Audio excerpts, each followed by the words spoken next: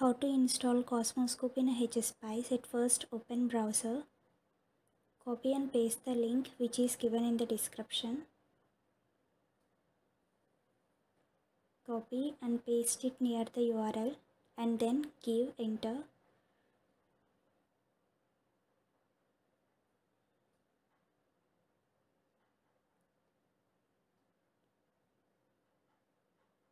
Now click on download option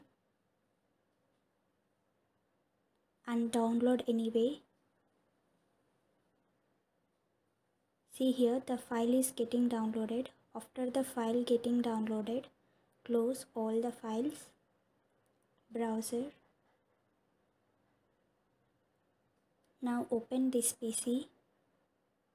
There open downloads. In downloads, this is the file which we downloaded, CosmoScope 2006. Right click and copy that file. Now open this PC. Local disk C. Create a new folder there with the name called as CScope 2006, that is our wish. And then open that folder. Paste that RAR file here, right clicking here, and then open, right click on it and extract the file here. Open that CosmoScope 2006 file, double click on that exe file, third file, win.exe. This CosmoScope X 2006.2003 is getting installed. Click on next, again next, next, next, and then next. See, the file is getting to be installed here. After getting 100%, click on finish.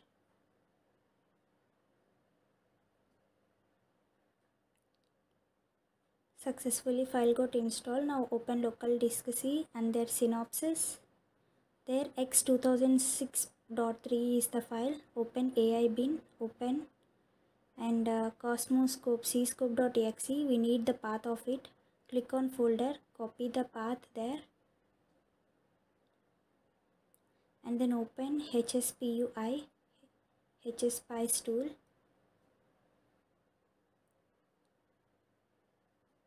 And click on configuration options and then paste the path in wave weaver. Remove the old existing path and paste the new path. Give slash and then cscope.exe. Paste the path whatever you copied and OK. Click on file and then save configuration. Click on wave weave so that you can find the wave weaver here. See, this is the wave weaver of us. Now let us see how it runs. Click on simulate so that the file will get simulated. After it is getting into the blue color, you can check whether it is running or not, job is concluded or not. Yes, here we can see job is concluded. Now close this one. Now click on file in wave weaver CosmoScope and then open their plot files, and I ran STI file, GNR file, STITR file, and input and output. See, we are able to see the waveforms. In this way we use CScope.